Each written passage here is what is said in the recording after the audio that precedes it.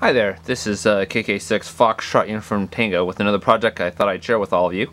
Today's project involves using an Arduino Uno and putting that together with your own GPS receiver module.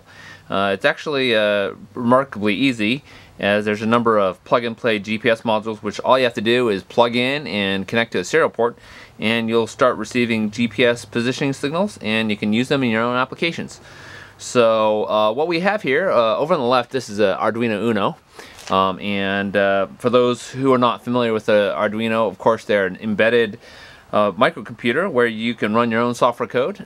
They run C, or a variant of C, and they're remarkably cheap. I think I paid maybe $3 or $4 for this one on the left. And you can do quite a bit. They've got a lot of processor, and you can run quite a bit of code. And there's other versions, of course, with more powerful processors and a lot more memory and a lot more capability. The nice thing about the Arduinos, of course, is you've got a lot of input and output pins, and here you can see the pins along the top and the bottom. Some of them are digital, some of them are analog, and they you can pretty much connect anything you want to them. So attached to that over here is a off-the-shelf GPS module. Get that in focus there. And that is made by UBLOX. And these things, this is a UBLOX Neo-6M, only costs about $15, maybe less, a little bit more. And all you have to do is connect 4 wires, ground, VCC, receive and transmit, and the module starts to send GPS positioning information out the serial port. You'll see the little blue light. The little blue light means that it's getting positioned. This is the antenna right here, and it's all integrated. The other nice thing about this is it does pull down atomic clock information from those GPS satellites, so you get very, very accurate time signals. Anyway, so what you see here is running the Arduino, which is hiding off the screen here.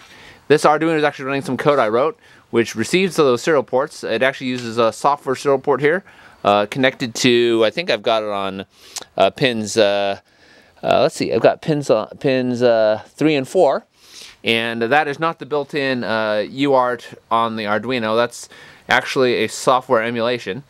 And the reason why is because I have the normal serial port, that's over here, connected to a computer.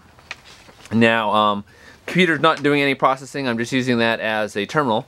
And you can see if I turn my thing here, you can see there it's spitting out GPS information. And it's working pretty good. So it tells you the latitude, longitude, north and west, east, north, south, east, west, and the altitude. And I actually have some other text there, which is the appropriate information to send in an APRS frame. So if you want to put this and connect it to a transceiver, you can actually send out APRS information. I haven't figured out if I'm going to do that. If you looked at my other videos, I actually have a Arduino APRS TNC. So again, a TNC built out of a very inexpensive Arduino Uno. And I'm not sure if I'll integrate the receiving of the GPS information onto this card. I guess the amount of processing it's doing is probably pushing the Uno a little bit, or maybe what I'll just do is send serial information to this guy from the other Arduino. So we'll see. The other thing you can do is I also thought just putting an LCD on this and have my very own Homebrew GPS receiver. Of course, everyone has a GPS receiver in their smartphone nowadays, but thought it'd be kind of cool to put my own together. So anyway,